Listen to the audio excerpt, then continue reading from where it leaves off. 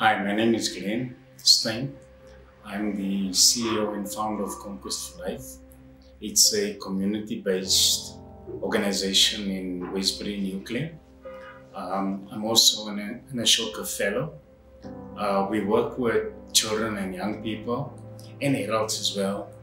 Young people in conflict with the law, young people that wants to make a change in their lives, young people that have problems, and we try and create alternatives where we take the responsibility and give it back to the individual, and together we work towards a solution. Young people who are not allowed to be part of the solution will always be part of the problem. And we believe that young people are not the leaders of tomorrow or next year. Young people are the leaders of today, and they can make a change, they can make a difference. When was the NGO formed? Conquest for Life was formed in October 1995. We registered the organization in January 1996 as a NPC, a non-profit company, and then afterwards we registered as a non-profit organization. So what is the main focus of the organization? The main focus of the organization is to create alternatives for, let me say, the community as a whole, because we're working with children, youth, and adults, where we work with problematic children, people who's got issues, problems, people who need help. And what we do, we take the responsibility, give it back to the individual, and work with them through the process. Young people, they're the leaders of today, not tomorrow. If they want to be the change, if they want to see the change, they need to be the change. And this is what we encourage the young people. One of the slogans that we've got here at Conquest for Life is, if it's to be, it's up to me. So if they want to be the change or they want to make a change, it's up to them. What's your most successful program and why? I would say the most successful program is basically working with the problematic young people. Young people that have smoking drugs, young people involved in alcohol, young people involved in truancy at school, bunking at school, young people that commit small crimes. This is where we work with the young people for a period of 6 to 8 weeks, sometimes 10 weeks. And the most exciting thing for us, the success, is when you see them change from a minus to a plus, from an A to a B. When you meet them in the street and they tell you, hey, thank you very much. Hey, has it not been for you? There's many stories that we can tell you. There's many things that I can show you on my laptop where people wrote thank you letters to us for changing their lives. And we've been doing it now for the past 26 years. Yeah. How has the organization assisted the communities during the pandemic? When the epidemic hits South Africa in March, it all caught us by surprise. We didn't know what was going on.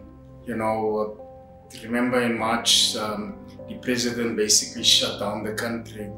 Our organization was maybe closed for a week, and after that we decided, no, we need to come back as people that help us. So during the epidemic, we helped people with food vouchers, with food. We helped them register for the SASSA grants, the 350. We helped them with getting information, where to get food parcels. We shared a lot of information. We network with other organizations, hook up with them. And I think the correct figure that we've got, us with the other organizations that we work with, there's about 10 organizations. I think we fed about over 200,000 people. And that does not include here in Westbury. It includes Coronationville, Nuclear, Bosman, Riverlee Extension, Noordgesig, Enedale, Soweto, Eldorado Park, Randfontein, even Vleerhof, Bosman. We fed people all over the place. And thank God, none of the people that we work with, our staff, our volunteers, and even the organizations, none of them got sick. All of them are well. Give me your best example of the way you've seen your organization's work make a difference. I mean, I've got a good example here. For example, Denisani, one of the guys that's working for me. He came to the organization, he couldn't find a job. He was basically powerless. He didn't know what to do. So we offered him a job, and the job that we offered him is that he works with young people. So the concept that we have here at Conquest for Life is young people working with young people. They can relate better to each other, they can talk to each other, they know the vibes, they know the language, they know the lingo, and also they're from the community. So they know the community, they know when the community takes advantage of you. They know who's the thieves and the scalums and all those type of characters. So we work with young people within that community. So in terms of understanding the community, we don't have to orientate you about the community. They know the community. They know where's the drug lords. They know where's the shipments. They know where's this one and that one. So that is one of the most successful things that we've done as Conquest for Life. Our participants became our employees. They first become volunteers, then they come in, become our employees, and then after that, once they've reached whatever they want to reach, they then go out and look for another job. One of my board members at the moment was a participant that was in my program. She worked for us, then afterwards she got a job at Department of Safety and Security Provincial. She's currently a social worker. She's studying now for a master's degree, and she's one of our board members. What could you do better? I think what I would have done better is, reach out more to our problematic young people and come up with a job. I won't say a job creation, because it's very difficult to create jobs nowadays. Your sources of supplies may be closed down, but come up with a job placement project where we can create proper jobs, regional jobs. Job creation for me is when we make the product from scratch and sell it. That is what we could have done better.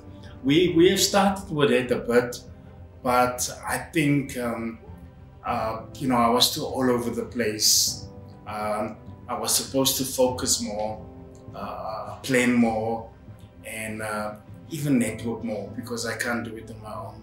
And how did the pandemic enhance the challenges for you? Sure, I think one of the, and if you speak to the organizations or NGOs, they will tell you that the epidemic has hit our funds terribly. Most of the donors that support us, or the companies that support us, even up till now, some of them are closed. The head office is not functioning like it used to function. Our funding has just basically dropped. The people that used to fund us, they actually wrote us letters back and say, you know what, just hold on off a little bit. We're also going through some challenges. We're going through some struggles, and we understand that, because if the economy does well, if the companies does well, if our funders does well, we will do well. So we understand the dynamics, we understand the challenges, and every day we pray that somehow, some way this thing will come to an end. But all the people that has funded us or contributed something towards the organization, no matter how small, we appreciate it, and we say thank you very much.